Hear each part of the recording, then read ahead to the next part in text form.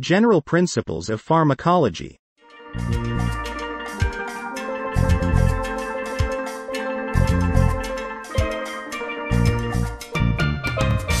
How does drug act? Nowadays it has been possible to understand the mechanism of action of many drugs. Some drugs act by interacting with their specific receptors. Some drugs produce their effects by modifying the ion channels. Several drugs produce their response by interacting with enzymes or carrier proteins. In addition, some drugs act simply by physical or chemical reactions.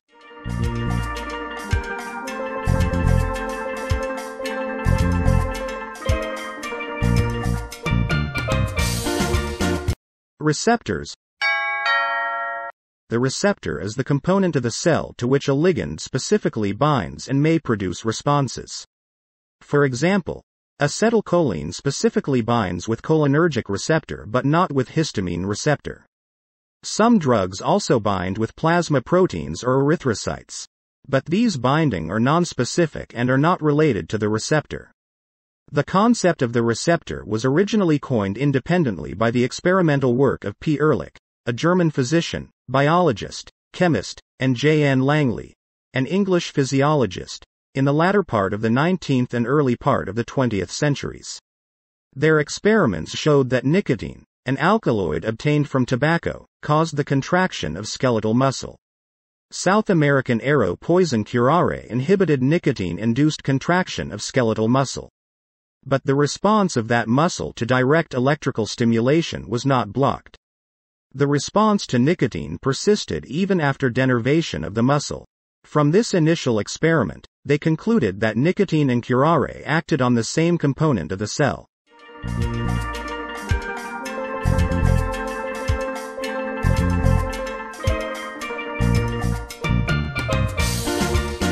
Subsequently, it had been possible to identify several receptors and their specific antagonists.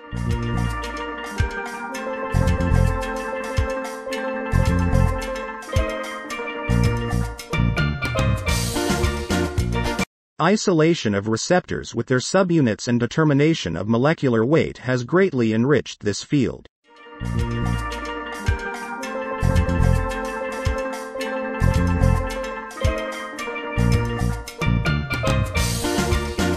Most of the receptors are located at the plasma membrane. But receptors for steroid hormones, thyroid hormones, or vitamin D are located within the cell. At the synapse, receptors are located both on presynaptic and postsynaptic sites. Presynaptic receptors are called autoreceptors. The function of autoreceptors is to regulate the synthesis and release of neurotransmitters, alpha-2 adrenergic receptors, M2 receptors, and H3 receptors are examples of autoreceptors.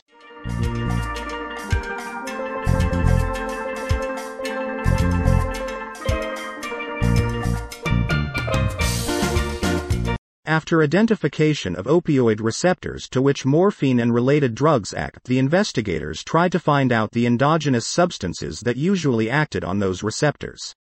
Subsequently, in 1975, the existence of endogenous peptides such as met-enkephalin, leu-enkephalin, dynorphin had been established that acted on opioid receptors. The term orphan receptor has been applied for which no functional ligand is identified.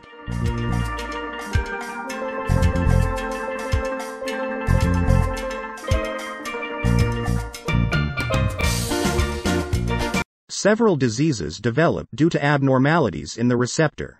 For example, an autoimmune attack on the nicotinic cholinergic receptor causes myasthenia gravis. Inherited mutation of ACTH receptor leads to the development of resistance to ACTH. A mutation in the alpha-4 subunit causes a form of congenital epilepsy, and mice with their beta-2 subunits, knocked out, exhibit altered learning behavior.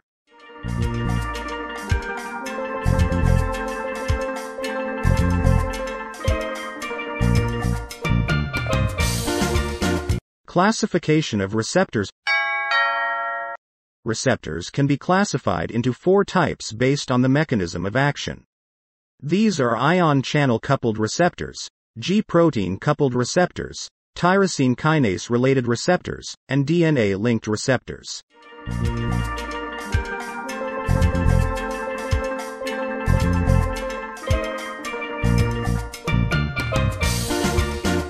Ion channel coupled receptors. There are some receptors, for example, nicotinic cholinergic receptor, GABAA receptor, glycine receptor, 5-HT3 receptor, and P2X receptor, that act by opening the ion channels. This type of receptor is present at the outer surface of the plasma membrane. Among receptors, the molecular structure of the nicotinic cholinergic receptor has been extensively studied. It is due to the availability of a source of receptors in high density and abundance. Electric organs of the fish torpedo and electrophorus, and highly selective markers, for example, alpha-bungarotoxin, cobra alpha toxin, for the receptor. The number of nicotinic cholinergic receptors in the torpedo electric organ is 1,000 times more than that present in skeletal muscle. Nicotinic cholinergic receptor in skeletal muscle is a pentamer of 4 distinct subunits alpha-2 beta-gamma-delta. It has a molecular weight of about 280 kilodalton. The subunits are arranged around a funnel-shaped central cavity with the largest portion of the receptor being exposed towards the extracellular space. The central cavity is believed to be the ion channel, with a diameter of about 6.5 angstrom. The open channel is selective for cations. But carboxy terminus and long amino terminus are located extracellularly. The amino termini of the 2 alpha subunits are believed to contain the acetylcholine binding site.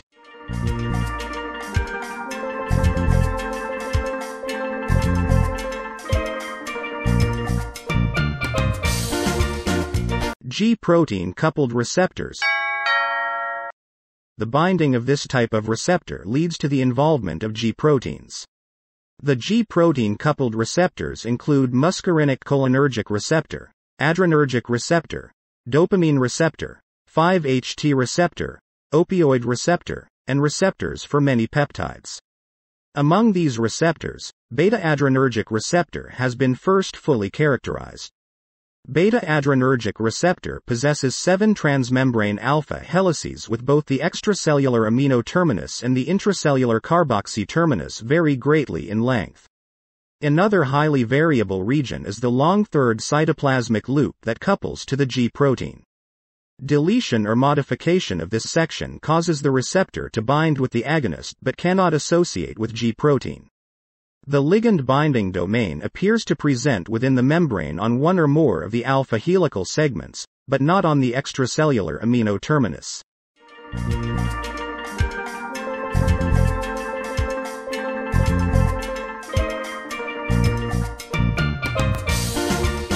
Tyrosine kinase-linked membrane receptors.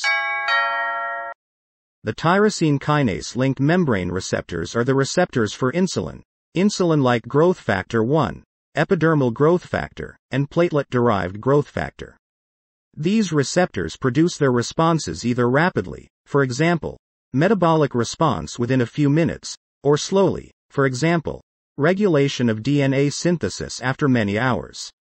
The tyrosine kinase-linked receptors are present at the plasma membrane and have 2 functional domains: an extracellular ligand binding domain, which is enriched in cysteine residues, and a cytoplasmic domain, which possesses the tyrosine kinase activity as well as the sites of autophosphorylation.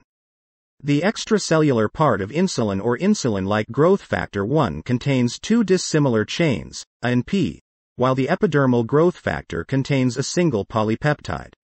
The tyrosine kinase domain of these receptors is similar.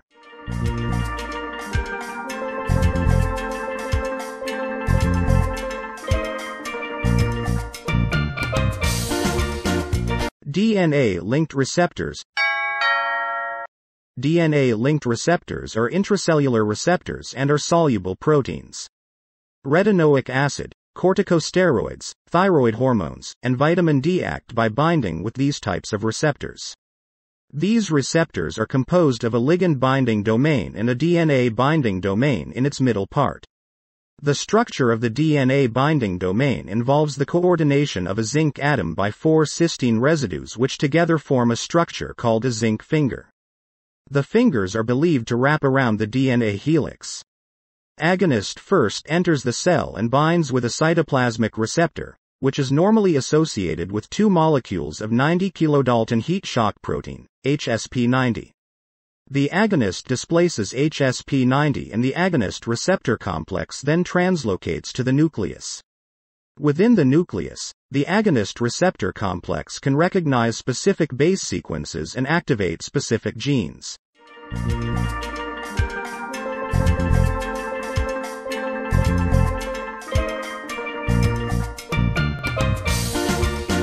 Individual receptor with subtyping. Nowadays it is apparent that heterogeneity of individual receptor occurs almost without exception. The existence of subtypes of different receptors is revealed by the pharmacological study as well as molecular cloning of receptors. In the pharmacological study, the subtypes of receptors are done using their specific antagonists. For example, acetylcholine causes the contraction of both skeletal and smooth muscles.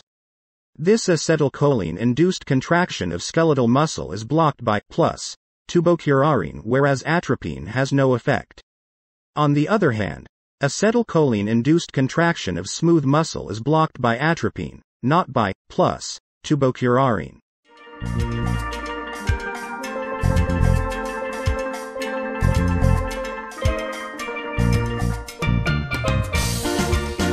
Rapid advances in the cloning of complementary DNAs that encode various receptors also helped in the subtyping of receptors.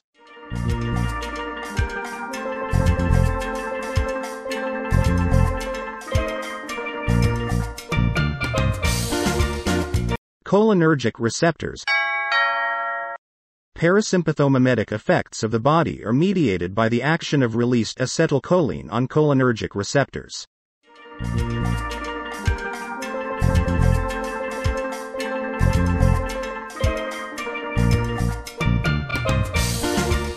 Cholinergic receptors are of 2 types: muscarinic cholinergic receptor and nicotinic cholinergic receptor.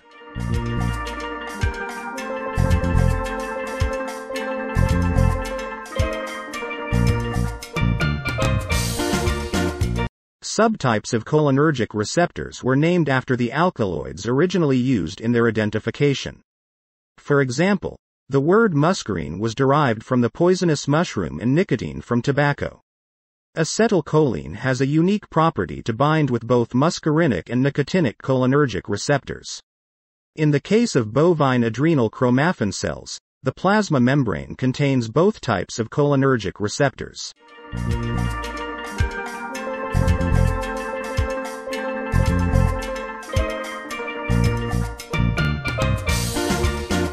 It is the concentration of acetylcholine that will select which type of cholinergic receptors will be stimulated.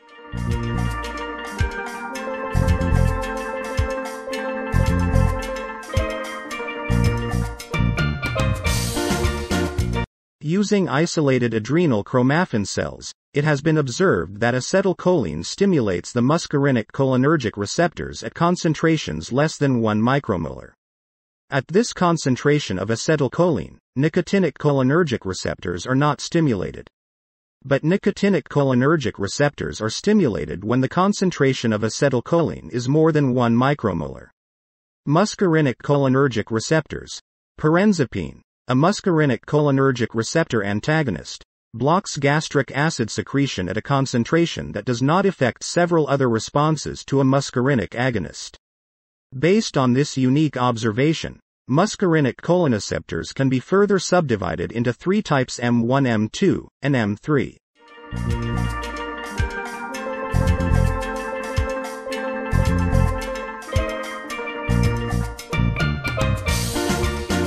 M1 receptors are present in neurons and gastric parietal cells. The selective agonist is MCNA 343.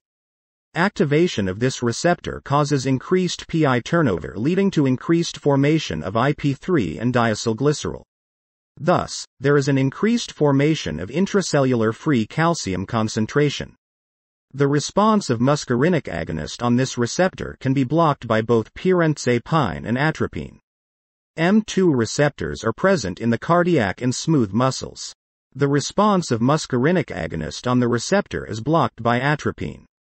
Activation of this type of receptor causes inhibition of adenylyl cyclase, leading to reduced intracellular cyclic AMPM3 receptors are present in the exocrine gland, smooth muscle, and vascular endothelium.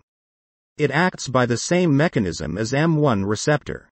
DNA cloning of muscarinic receptor leads to the identification of two more receptors M4 and M5. Their antagonists have not yet been identified.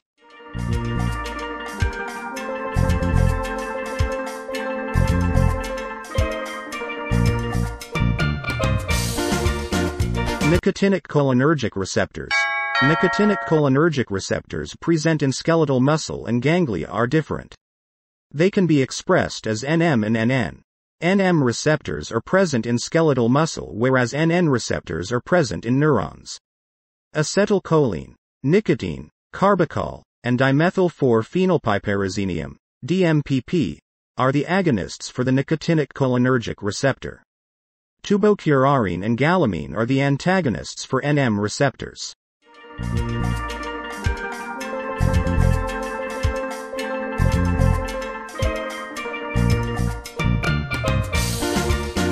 Hexamethonium, C6, is the antagonist for NN receptors. When acetylcholine acts on the postsynaptic nicotinic cholinergic receptor, there is a transient increase in permeability to sodium and potassium ions. This results in a net inward current carried mainly by sodium ions, which depolarizes THE cell and generates an action potential. Subsequently, there is an increased influx of calcium, leading to increased intracellular free calcium concentration.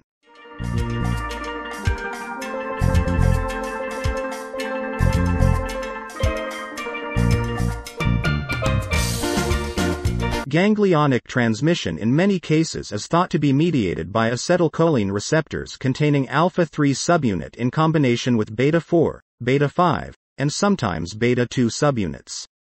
Some acetylcholine receptors containing alpha-2, alpha-3, alpha-5, and alpha-6 subunits are also found in the brain.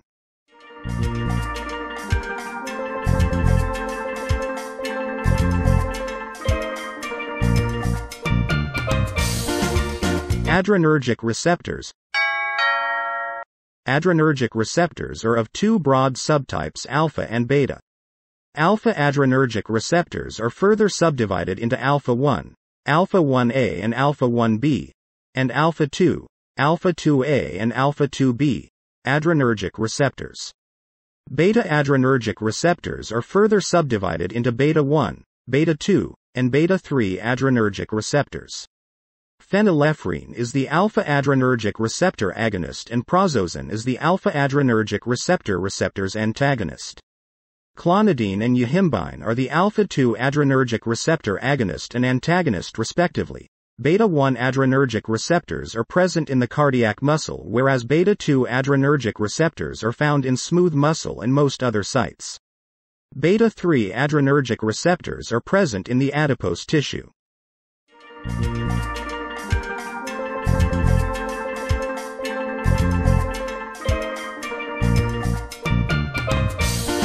Dobutamine is the selective agonist of beta-1 adrenergic receptors, whereas practilol, metoprolol are the antagonists for beta-1 adrenergic receptors. Salbutamol and butoxamine are the agonist and antagonist of beta-2 adrenergic receptors.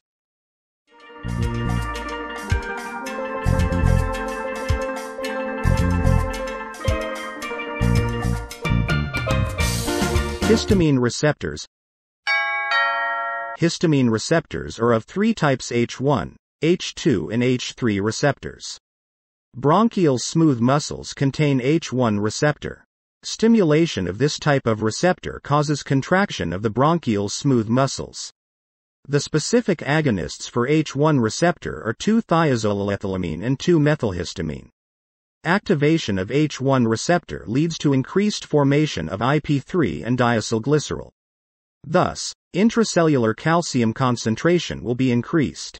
H1 receptor antagonists are meperamine, diphenhydramine, and promethazine. H2 receptors are present on the parietal cells of the stomach. Activation of this receptor increases the secretion of acid from parietal cells.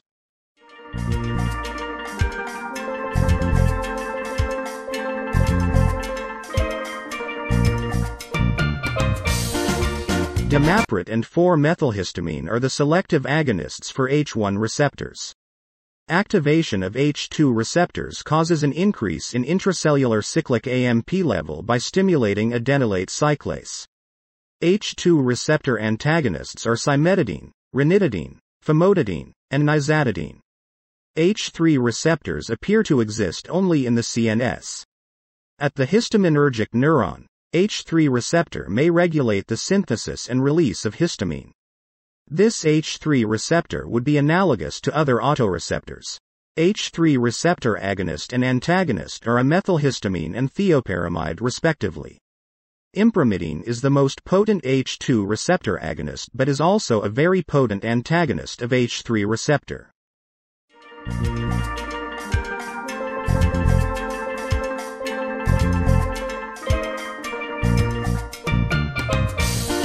Dopamine receptors. There are at least 5 dopamine receptors, D1, D5, and these may be further divided into 2 subfamilies whose properties resemble the original D and D2 receptors defined biochemically. The 2 subfamilies are often termed D1-like, D1, D5, and D2-like, D2, D3, D4. D1 receptor is present in the striatum and nucleus accumbens. D2 receptor is present in the pituitary mammatrophs. D1 receptor is associated with the stimulation of adenylate cyclase activity.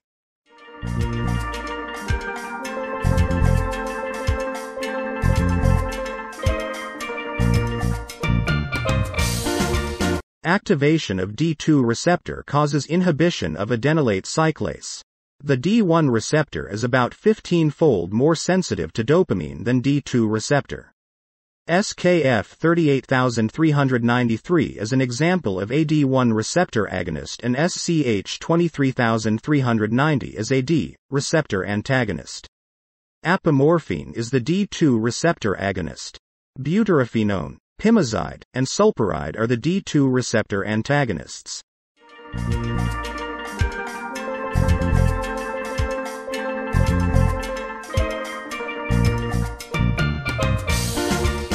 Analysis of the amino acid sequences of the dopamine receptor subtypes has shown that significant homologies exist, with the greatest homologies being Fu-ND between members of the 2 subfamilies. Each receptor has been shown to contain 7 stretches of amino acids that are hydrophobic and long enough to span the membrane. It seems, therefore, that each of the dopamine receptor conforms to the general structural model for a G-protein coupled receptor with an extracellular amino terminus and 7 putative membranes spanning a helices linked by intracellular and extracellular protein loops. 1 or more potential sites for glycosylation are found on the amino terminus and the second extracellular loop. The helices are bundled together in the membrane to form the ligand binding site, and there is an intracellular carboxyl terminus probably bearing a palmitoyl residue which may form a further link to the membrane.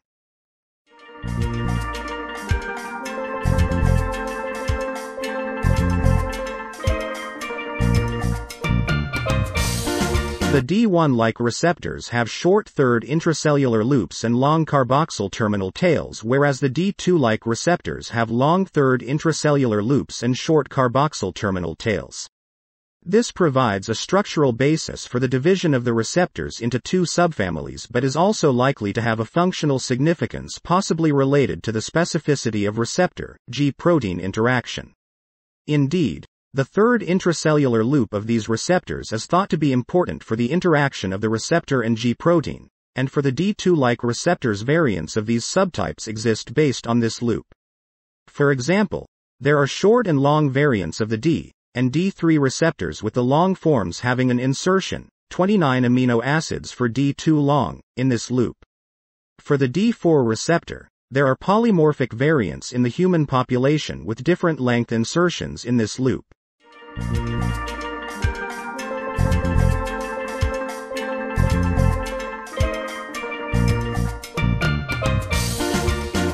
5-hydroxytryptamine receptors. 5-hydroxytryptamine, 5-HT, receptors are of four types: -5-HT1, 5-HT2, 5-HT3, and 5-HT4. 5-HT1 and 5-HT2 receptors are further subdivided into A, B, and C subtypes. Type 1, 2, and 4 are G-coupled receptors. Type 3 is a ligand-gated cation channel. These receptors are present in the CNS and vascular smooth muscle.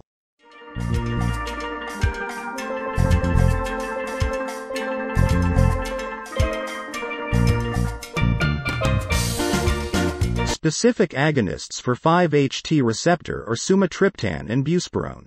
Spiperone, methiothiopin, and kepazine are the 5-HT receptor antagonists.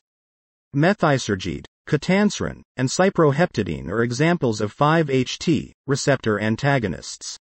The specific agonist for the 5-HT3 receptor is 2-methyl-5-HT.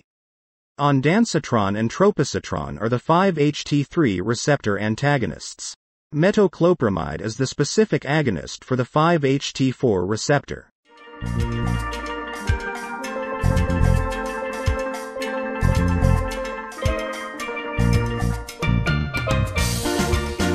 Opioid receptors. Morphine and related drugs produce their responses by acting on their specific receptors termed opioid receptors. There are three well-defined or classical subtypes of opioid receptors: pi, kappa, and delta. More recently, cDNA encoding an orphan receptor was identified which has a high degree of homology to the classical opioid receptors. On structural grounds, this receptor is an opioid receptor and has been named ORL, opioid receptor-like. All of the opioid receptors possess the same general structure of an extracellular N-terminal region, 7 transmembrane domains, and intracellular C-terminal tail structure.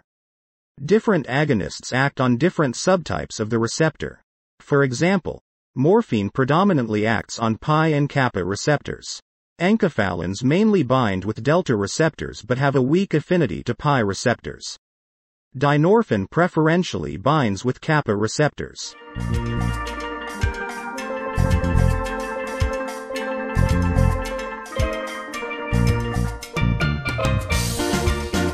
GABA receptors are of two types: GABA-A and GABA-B. Both types of receptors are present in the CNS. However, the concentration of GABA-A receptors is more than that of GABA-B receptors. GABA-A receptors are widely distributed in the granular cell layers of the cerebellum and are directly associated with a chloride channel, pore size ~5a. The concentration of GABA-B receptor in the interpeduncular nucleus is far greater than the concentration of GABA receptors, and it appears to be linked to calcium and potassium channels via GTP binding proteins. GABA receptors appear to exist as pentamers of three distinct subunits in the arrangement alpha-M beta-N gamma. The beta subunit appears to have the recognition capacity for GABA and related agonists. GABA receptor agonists are GABA, mechimal, and isogovacine. GABA-B receptor agonists are GABA and baclofen.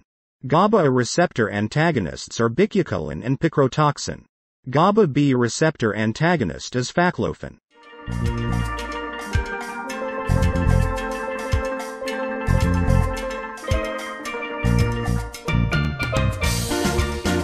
Recently, a third type of GABA receptor, named GABA-C, is reported to be distributed in the mammalian CNS, which has a central chloride pore and is insensitive to both bicuculin and baclofen. GABA-C receptors are composed of P subunits. Cis-4-aminocrotonic acid, CACA, is the selective agonist for GABA-C receptor.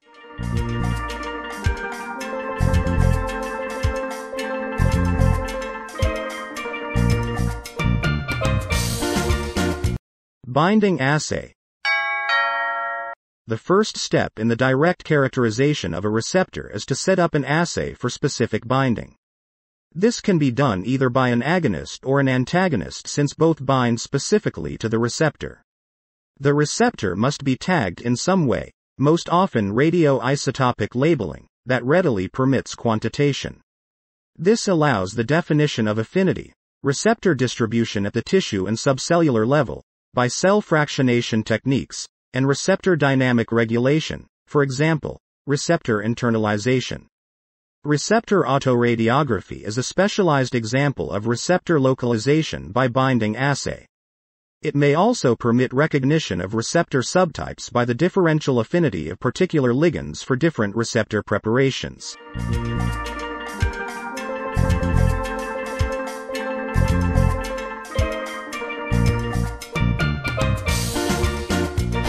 Biochemical characterization.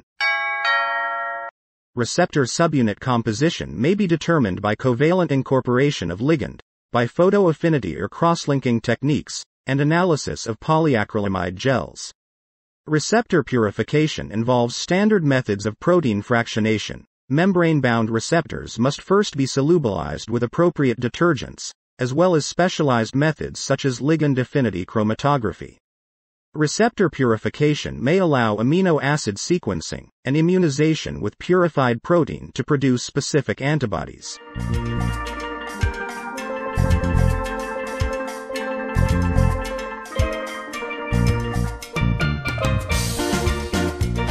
Amino acid sequence data permits the generation of peptide antibodies and oligodeoxynucleotides for cDNA cloning.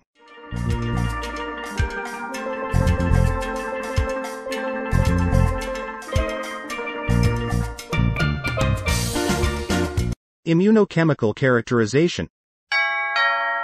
Here, an antibody against a receptor is useful for many types of studies including immunohistochemistry, immunoblots, and definition of receptor topography, for example, intracellular versus extracellular domains. The antibody may also be used in the expression cloning of cDNAs.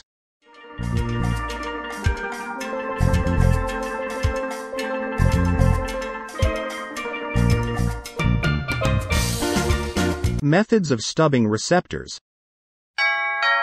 The concept of the receptor is not a hypothetical one. It has been possible to study the receptors by a binding assay, b. biochemical characterization, c. immunological characterization, and d. molecular biological characterization.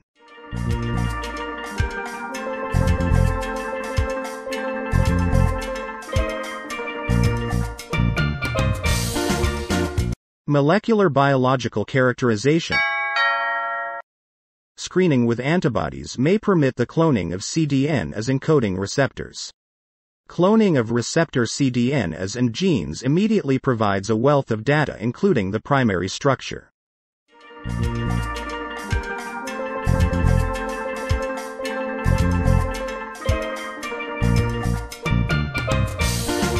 Number of receptors.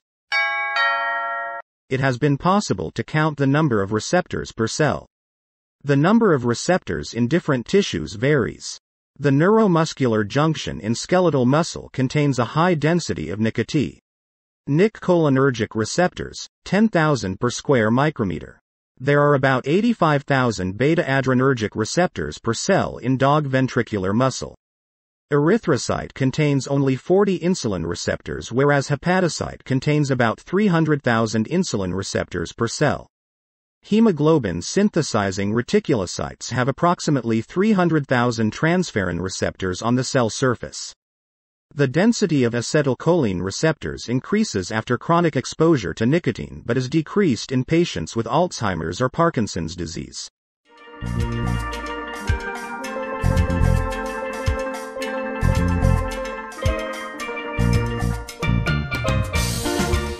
Receptor regulation. Receptors are dynamic rather than static entities. Receptor number and affinity can both be altered by a variety of mechanisms. A major factor regulating receptor function is exposure to the agonist. Prolonged removal of agonist, as in denervation or prolonged treatment with antagonist, can lead to receptor supersensitivity. Prolonged exposure to agonists may lead to desensitization, for example, reduced response despite continued exposure to the bioactive agonist. Desensitization has been divided into homologous and heterologous types. In the homologous type, the reduced response is evident only for a specific receptor that has been exposed to an agonist. In the heterologous type, the response is reduced in receptors for other agonists.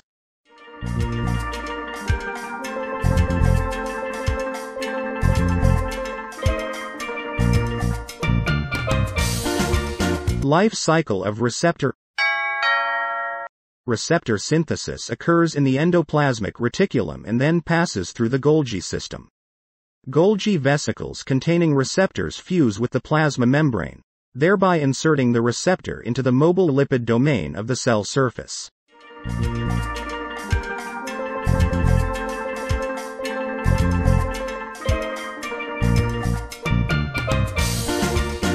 The fate of a receptor after exposure to an agonist is only known to some of the receptors like transferrin, peptide hormones, insulin. There is receptor-mediated endocytosis. When an agonist binds to the receptor becomes clustered in specialized depressions in the cell membrane called coated pits.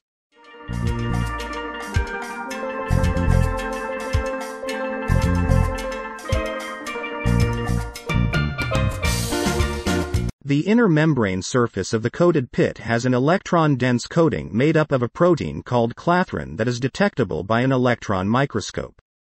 These coated pits, half-life of about 1 minute, are then pinched off from the cell surface to form coated vesicles. Coated vesicles are then uncoated by shed off their clathrin coats, which is due to the effect of the clathrin depolymerizing enzyme. Then they fuse to form larger vesicles called endosomes, receptosomes. Endosomes or uncoated vesicles, average diameter of 0.5 picometer, and maintain a pH of 5.5 within it by an ATP-dependent proton pump. Some endosomes are recycled for cell surface receptor after fusion with the Golgi system, and others are degraded in the lysosome. For example, LDL receptor can go through 150 such cycles without losing its function. Transferrin receptor and iron are recycled. On the contrary, both epidermal growth factor and its receptor are degraded within the acidic endosome.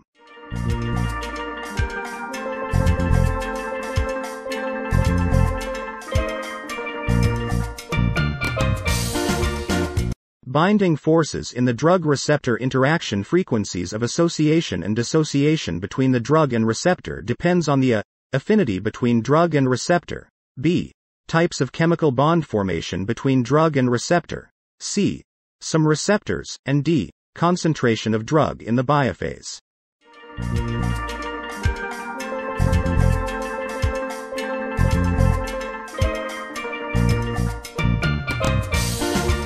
Affinity of the receptor for drug. The receptor has the affinity to bind with its specific drug. The affinity may vary. For example, insulin receptor has both high and low affinity binding sites. The affinity for a specific drug is increased if the receptors are empty, for example, when there is no drug bound to the receptor. When partially occupied by the drug, the affinity of the receptor for that drug will be reduced. The affinity of the receptor for the drug depends on the surrounding pH and the concentration of electrolytes.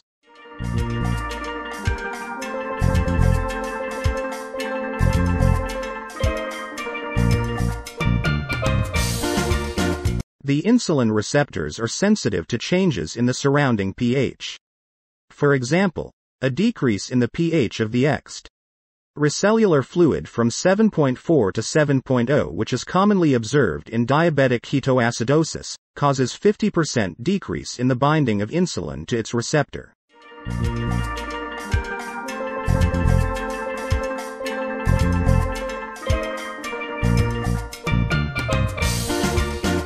Chemical bonds.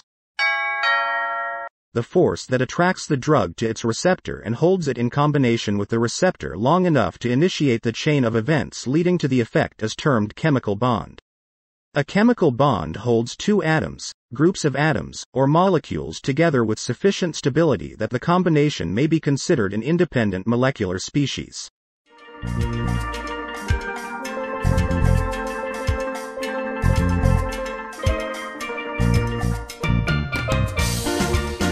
Chemical bonds are of four types: hydrogen bond, ionic bond, covalent bond, and van der Waals force.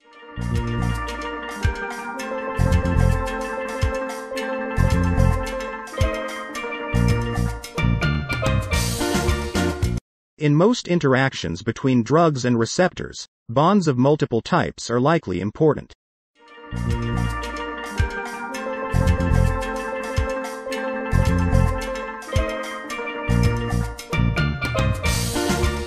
Hydrogen bond.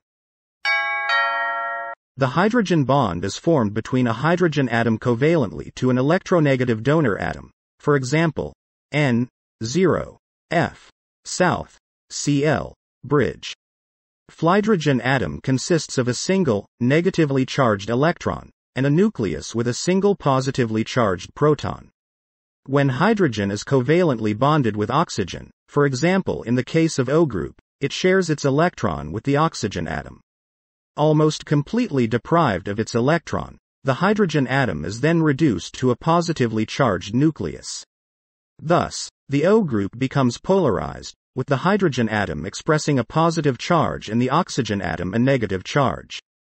The polarized group becomes close to another oxygen atom or to nitrogen, a hydrogen acceptor.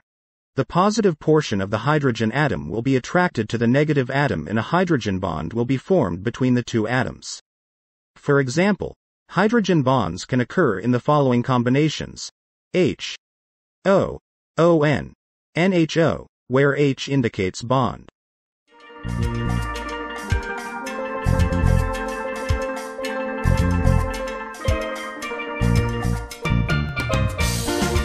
The formation of such a bond is relatively stable, having a strength of 2 to 5 kilocalorie per mole.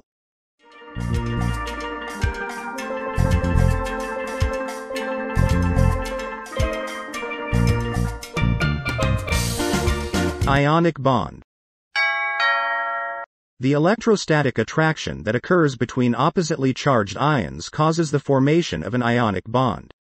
Here an atom donates one or more electrons from its outer shell to the outer shell of another atom or atoms. At physiological pH, most receptors have some ionizable groups such as hydroxyl, carboxyl that interact with an ionizable drug. An individual ionic bond is relatively stronger and the force needed to split an ionic bond is higher. Such bonds can dissociate, ionize, in water.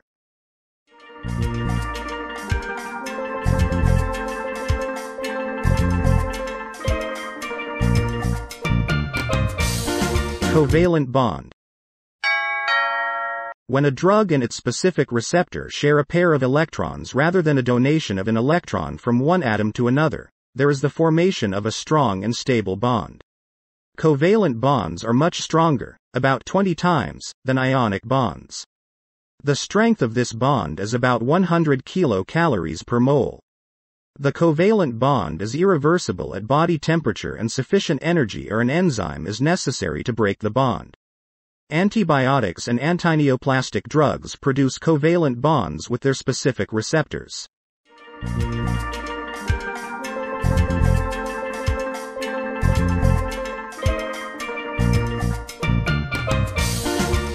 Van der Waals force. It is the weakest bond, having the strength of 0.5 kilocalories per mole and forms only when two molecules are very close together. The formation of this type of bond occurs when an electrostatic attraction between any two neutral atoms nearby.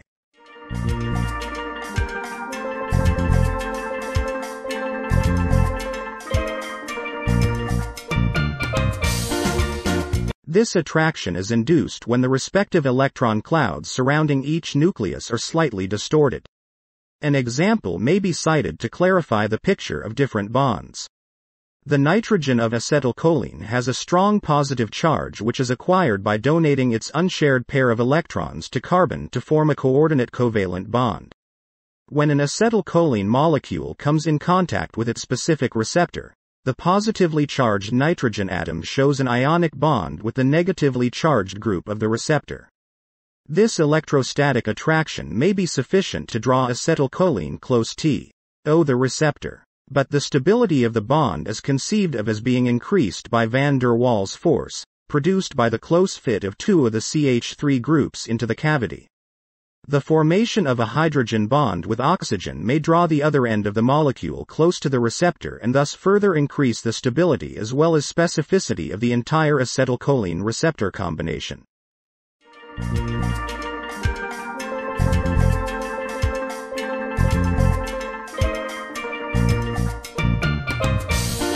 Life cycle of membrane receptor.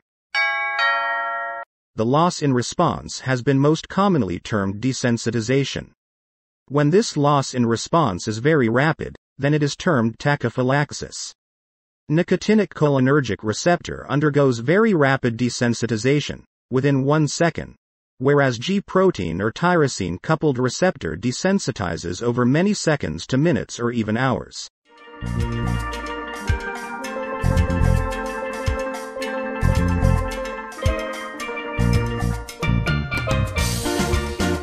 G-protein. Some receptors in the plasma membrane regulate distinct effector proteins through the mediation of a group of GTP, guanosine triphosphate, binding proteins known as G-proteins. The activity of this regulatory protein depends on the presence of GTP and magnesium. G-protein acts as an intermediate between receptor and enzyme, an effector. G-protein is located on the inner surface of the plasma membrane. It has subunits designated as alpha, beta, and gamma. The G-proteins have 3 domains: guanine nucleotide binding domain, domain for interaction with the receptor, and effector.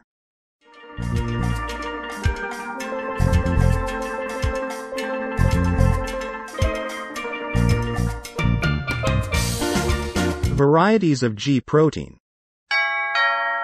There are several types of G-proteins: Gs, GI, GO, GQ, GT and GOLF. These varieties are based on the identity of the distinct subunit.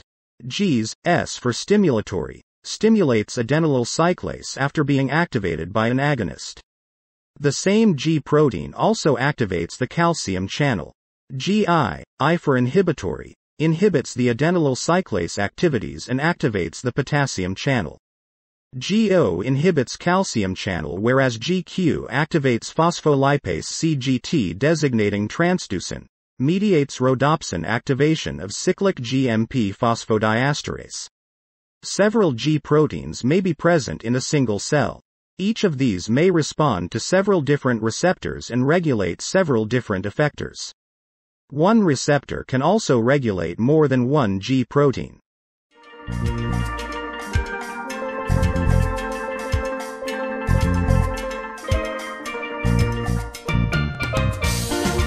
Activation, inactivation cycle. In the resting, inactive, state of G-protein, GDP, guanosine diphosphate, is tightly bound to the alpha subunit. But when an agonist is bound to G-protein coupled receptor, then the GDP bound to the alpha subunit will be displaced by GTP. This alpha GTP is then dissociated from the beta and gamma subunits and subsequently interacts with the membrane-bound effector. The GT-pace activity of the alpha subunit increases on binding, leading to hydrolysis of the bound GTP to GDP, which allows the alpha subunit to recombine with the beta-gamma complex.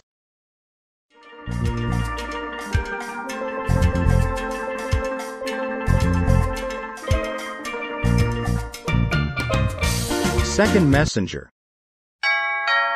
When the first messenger binds with its specific receptor, the drug receptor complex is formed, which subsequently causes the synthesis and release of another intracellular regulatory molecule termed the second messenger. These are adenosine 3,5-phosphate monophosphate, cyclic AMP, calcium, guanosine 3,5 monophosphate, cyclic GMP, inositol 1,4,5 triphosphate, IP3, diacylglycerol, DAG, and calmodulin, CAM.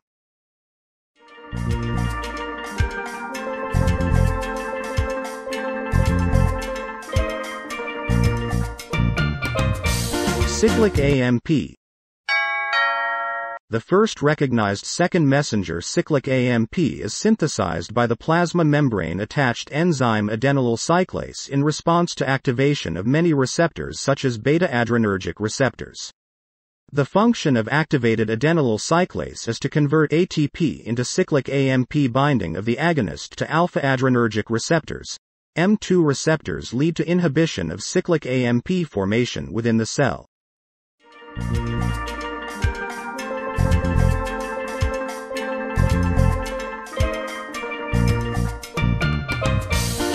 Normally, cyclic AMP is hydrolyzed within the cell by an enzyme phosphodiesterase which is inhibited by drugs like caffeine, theophylline. So, there is increased intracellular concentration of cyclic AMP following treatment of cells with these drugs. Adenylyl cyclase can also be activated directly, bypassing the receptor, by some drugs like forskolin and fluoride ions. Cyclic AMP acts exclusively through cyclic AMP-dependent protein kinase, a kinase, to phosphorylate enzymes and proteins involved in cell function. A kinase is composed of 2 regulatory, R, and 2 catalytic, C, subunits. When cyclic AMP binds to the regulatory subunits, there is the dissociation of the regulatory subunits with resultant activation of the catalytic subunits. There is the transfer of phosphate, phosphorylation, from ATP to various cellular proteins. Cyclic AMP mediates the responses such as the rate and contraction force of heart muscle, the relaxation of smooth muscle, the breakdown of carbohydrates in the liver, the breakdown of triglycerides in fat cells, calcium homeostasis, and many other endocrines and neural processes.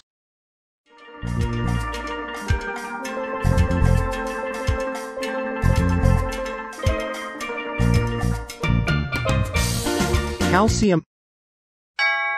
Intracellular calcium plays an important role in the function of most cells. Intracellular calcium is present in both free and bound forms. It is the free form that is responsible for the cell function. There is a great variation in the concentration of free calcium in the extra and intracellular compartment. Recently, great achievement has been obtained to measure intracellular free calcium concentration before, during, and after stimulation by a drug in the intact cell using the fluorescent dye Quin-2 or Fura-2. The concentration of free calcium outside the cell is in the millimolar range, whereas, in the resting state, the intracellular free calcium concentration is around 100 nanomolar. For example, its concentration is 10,000 times less in the intracellular compartment. When the cells are stimulated by a full agonist, intracellular free calcium concentration increases rapidly. For example, the concentration of free calcium will be increased from 100 nanomolar to about 500 nanomolar. This increased free calcium concentration is responsible for the effect. The bound form of calcium is present in a millimolar concentration in the inner face of the plasma membrane, endoplasmic reticulum, mitochondria, and secretory granules.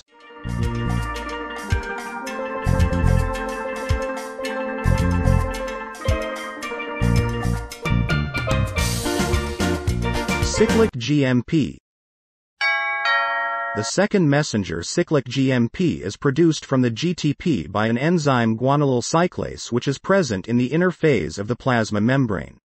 The guanylyl cyclase is activated when the muscarinic receptor is occupied by its agonist. This cyclic GMP then activates the intracellular cyclic GMP-dependent protein kinase, G kinase. The subsequent G kinase-mediated effect is not yet known.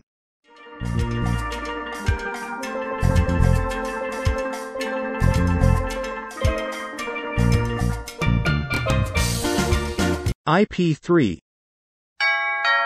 Recently, IP has been well accepted as a second messenger. It is the hydrolytic product of phosphatidylinositol, PI. PI is the minor phospholipid of the cell membrane. Phosphorylation of PI causes the formation of phosphatidylinositol monophosphate, PIP, which is later converted to PIP2. The activation of enzyme phospholipase C, a membrane-bound enzyme, causes the hydrolysis of phosphatidylinositol 4,5-biphosphate, PEP2, and there is the formation of water-soluble inositol 1,4,5-phosphate, IP3, and DAG. This IP3 is released into the cytoplasm and stimulates the release of calcium from the endoplasmic reticulum. So, IP3 increases the intracellular free calcium concentration, which is ultimately involved in producing the effect. This IP3 is then dephosphorylated to inositol 1,4-phosphate, IP2, inositol 1-phosphate, IP, inositol, and finally to PI. The antipsychotic drug lithium causes depletion of membrane PI and accumulation of intracellular IP by inhibiting the hydrolysis of IP to inositol.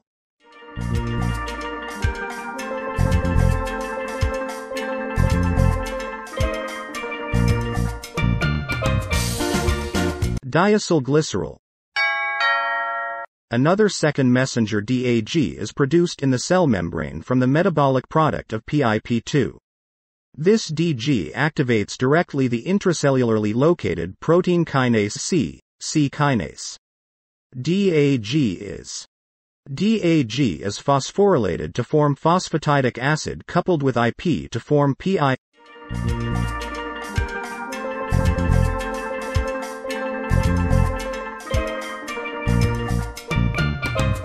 Calmodulin.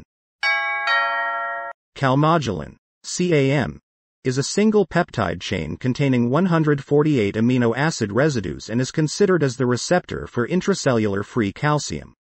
It has 4 binding sites. 3 or 4 of these need to be occupied by calcium before CAM will activate myosin light chain kinase, MLCK. One molecule of calcium CAM interacts with one of MLCK, and without this interaction MLCK is inactive. While phosphorylated, myosin forms cross bridges with actin, and sliding of actin over myosin filaments occurs. This sliding effect produces contraction of the muscle.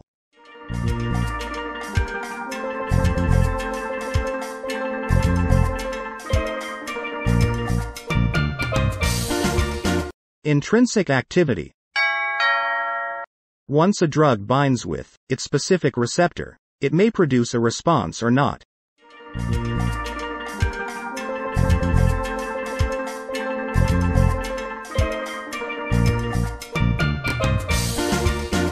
D plus RDR response, no response.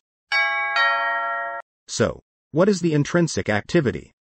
A single drug receptor complex can evoke a response. Based on this criterion, the drug is termed full agonist, partial agonist, inverse agonist, and antagonist.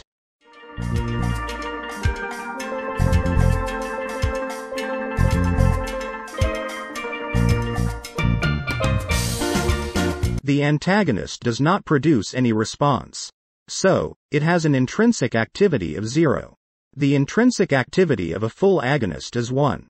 Thus, the intrinsic activity of a partial agonist is between 0 and 1. What will be the intrinsic activity of inverse agonist? It is -1.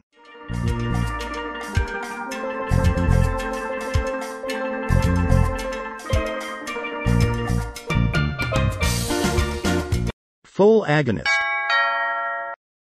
The drug that combines with its specific receptor and may evoke responses is termed full agonist. Morphine is an example of a full agonist. It binds with its opioid receptors and causes analgesia, respiratory depression, euphoria, pupillary dilatation, and so on.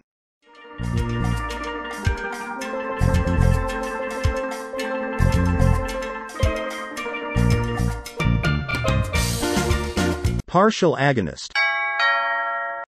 The drug that combines with its specific receptor and evokes weak responses and also prevents a full agonist from acting on that receptor is termed a partial agonist.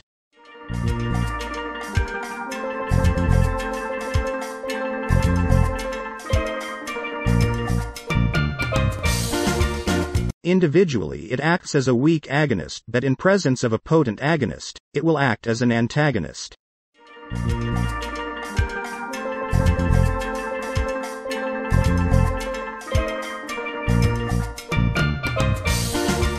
Nalorphine has morphine-like activity and is also effective against morphine. So, Nalorphine is considered a partial agonist. Pindalol, oxprenolol, and acebutolol are examples of partial agonists.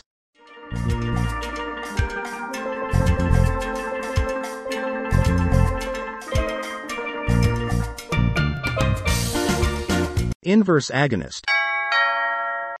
Some drugs produce effects that are especially opposed to those of the full agonist. For example, beta-carbolines bind with the benzodiazepine receptor of the CNS and produce stimulation, anxiety, increased muscle tone, and convulsion. These effects of beta-carbolines are opposite to the actions of benzodiazepines. So, beta-carbolines are considered inverse agonists.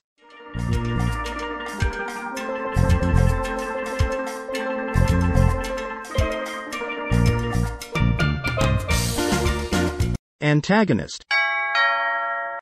The drug that combines with its specific receptor and is devoid of any response, yet prevents a full agonist from acting at that particular receptor, is termed antagonist. Naloxone is useful for the treatment of acute morphine poisoning. Naloxone itself has no direct effect when naloxone opioid receptor complex is formed but prevents morphine from acting at that receptor. Atropine acts as an antagonist of acetylcholine.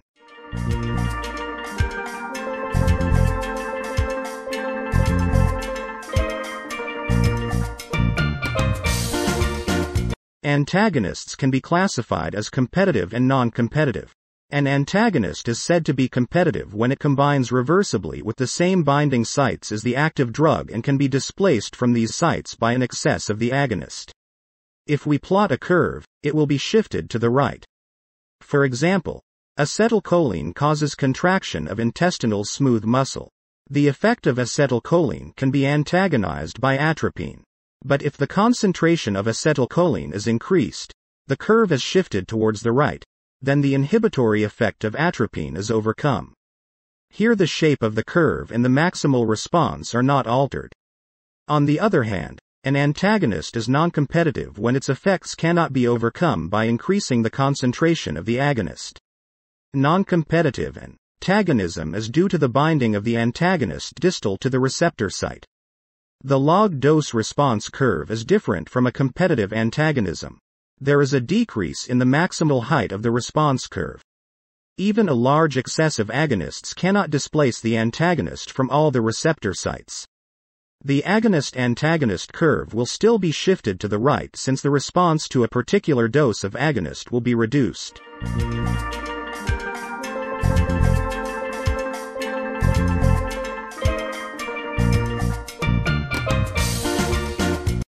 Antagonism may be reversible or irreversible. The binding of atropine to the cholinergic receptor is a reversible one, whereas a bungarotoxin binds irreversibly to the cholinergic receptor. The irreversible binding agent has little clinical importance, though it is used as a tool to study receptors.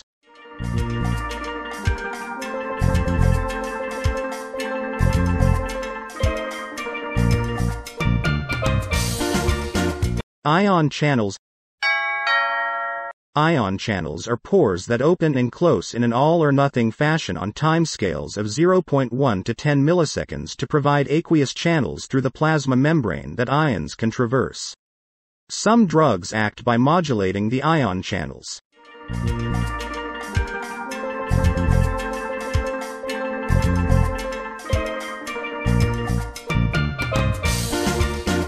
Types of ion channels. Ion channels are either voltage-sensitive or ligand-gated.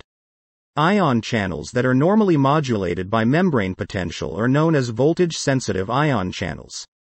Voltage-sensitive ion channels mediate the conductance of sodium, calcium, and potassium.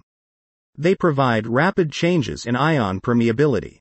These channels exhibit high ion selectivity, voltage sensitivities, and single-channel conductance.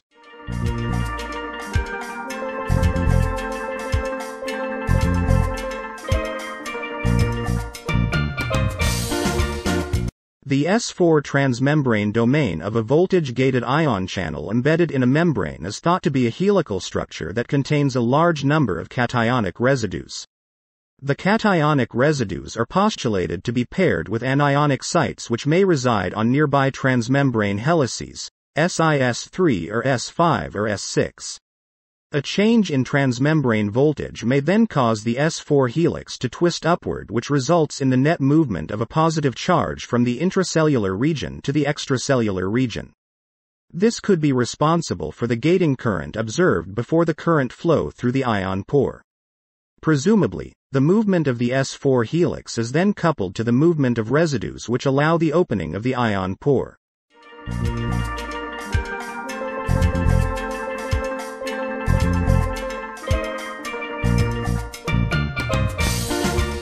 Sodium channel.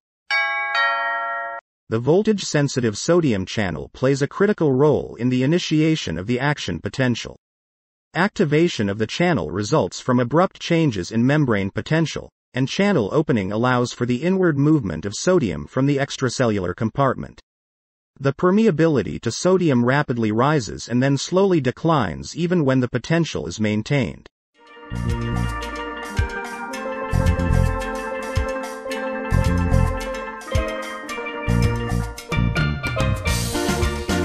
The voltage-sensitive sodium channel has been purified, a mass of about 300 kilodalton.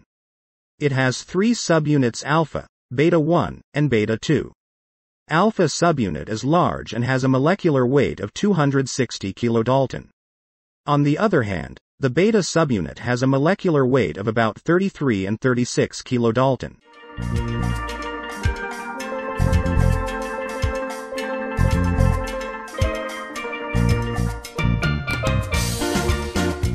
The alpha subunit is heavily glycosylated and contains 4 repeating domains forming a central transmembrane pore. Neuronal, cardiac muscle, and skeletal muscle sodium channels differ slightly in structure and protein composition. The activation of these channels can be blocked by the toxins like saxitoxin, tetrodotoxin, and scorpion alpha toxin. On the contrary, batrachotoxin and veratridine stimulate the influx of sodium. Tetrodotoxin can block neuronal and skeletal muscle sodium channels at concentrations as low as 10 nanomolar, but the concentration required to block cardiac muscle sodium channels is 100 times higher. Local anesthetics and antiarrhythmic drugs, class 1, act by interacting with the sodium channels. But the site of action of local anesthetic is different from the site of action of tetrodotoxin.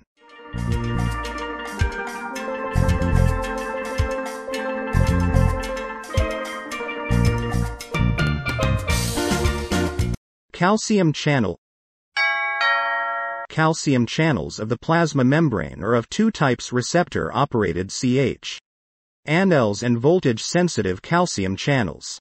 The influx of calcium through the receptor-operated channel is directly coupled to the occupation of a receptor.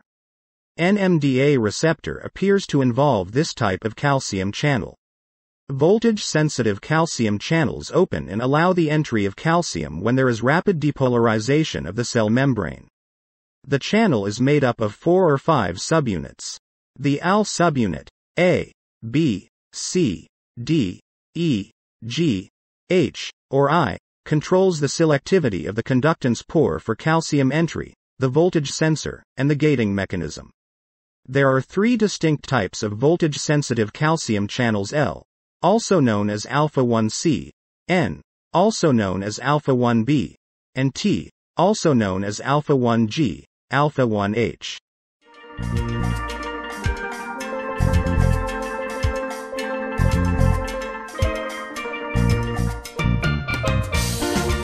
L-type channel is long opening, high conductance, and is activated at -30 to +20 mV. This type of calcium channel is found in the heart, cardiac conducting tissue, and vascular smooth muscle. First-generation L-type calcium channel antagonists nifedipine, verapamil, and diltiazem are from 3 distinct classes and cause vasodilatation, slowing of cardiac conduction, and negative ionotropic effect. Second- and third-generation L-channel antagonists, such as nimodipine, nicardipine, felodipine, and amlodipine, have more effect on vascular dilatation than on myocardial contractility or cardiac conduction.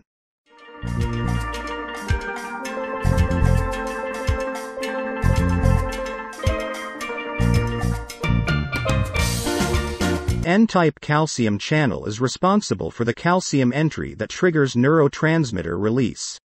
Here, the calcium conductance is medium and is found in neuronal tissue. N-type calcium channel antagonists include co-conotoxin GVIA, MVIIA, and CVID.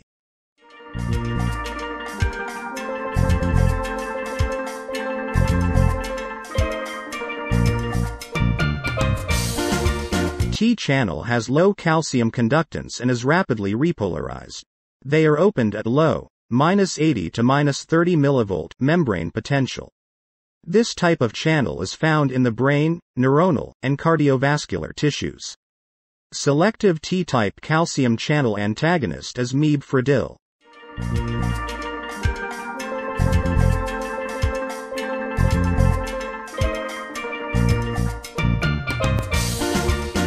Potassium channel. There are a variety of potassium channels and their conductances are regulated by membrane potential, receptor ligands, intracellular calcium, and ATP. ATP-sensitive potassium channels are opened when the intracellular ATP concentration is decreased.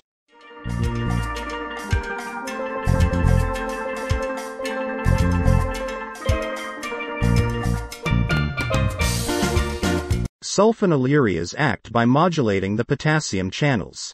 Block of potassium channel by sulfonylurea causes the beta cells of the pancreas to depolarize, thus stimulating insulin secretion. The vasodilator effect of chromocalin in smooth muscle is due to the opening of the potassium channel, leading to hyperpolarization of the cell.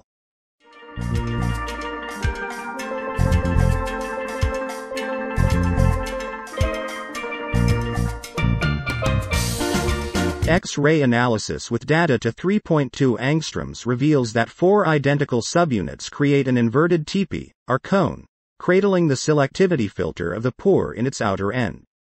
The narrow selectivity filter is only 12 angstroms long, whereas the remainder of the pore is wider and lined with hydrophobic amino acids. A large water-filled cavity and helix dipoles are positioned to overcome the electrostatic destabilization of an ion in the pore at the center of the bilayer. Main chain carbonyl oxygen atoms from the potassium channel signature sequence line the selectivity filter, which is held open by structural constraints to coordinate potassium ions but not smaller sodium ions. The selectivity filter contains 2 potassium ions about 7.5 angstroms apart. This configuration promotes ion conduction by exploiting electrostatic repulsive forces to overcome attractive forces between potassium ions and the selectivity filter.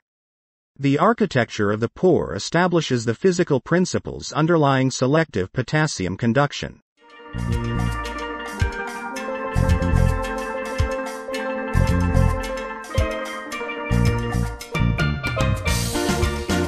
Chloride channel. Most benzodiazepines act to facilitate the opening of the channel by GABA.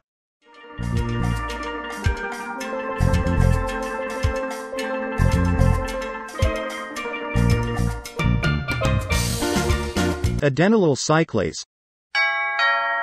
Adenylyl cyclase activity is increased by binding of specific agonists to adrenoceptors, beta-1 and beta-2, A2-adenosine, D1, 5-HT1A, E1, E2, and I2 receptors. On the other hand, there are some receptors like alpha-1 adrenoceptors, A1 adenosine, D2, 5-HT1A, muscarinic cholineceptor, and opioid receptors involved in the inhibition of adenylyl cyclase.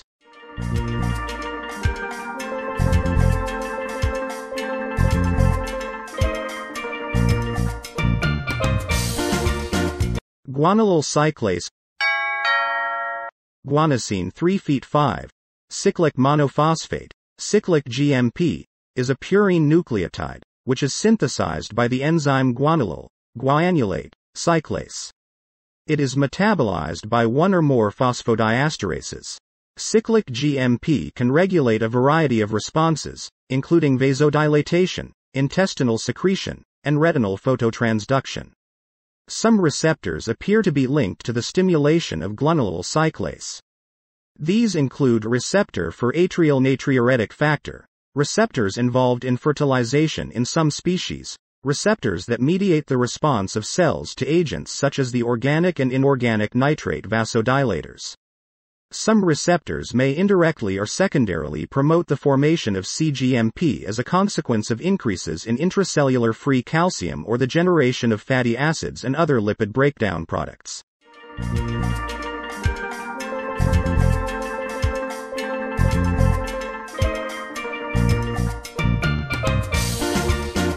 Guanylyl cyclase is a glycoprotein, molecular weight of about 130 to 160 kilodalton, located both in the membrane and in the cytoplasm.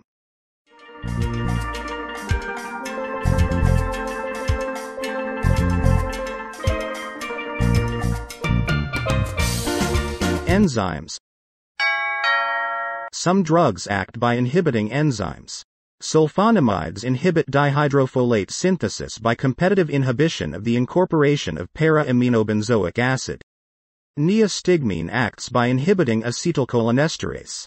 Aspirin inhibits cyclooxygenase. Omeprazole inhibits gastric acid secretion by blocking the enzyme potassium hydrogenase.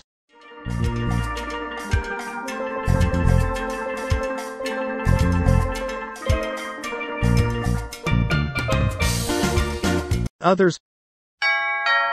Certain drugs act by physical or chemical interaction. For example, water-soluble cathartic like magnesium sulfate is completely retained within the gastrointestinal tract after oral administration and creates a solution much more concentrated than the normal body fluid and increases the total bulk of the feces.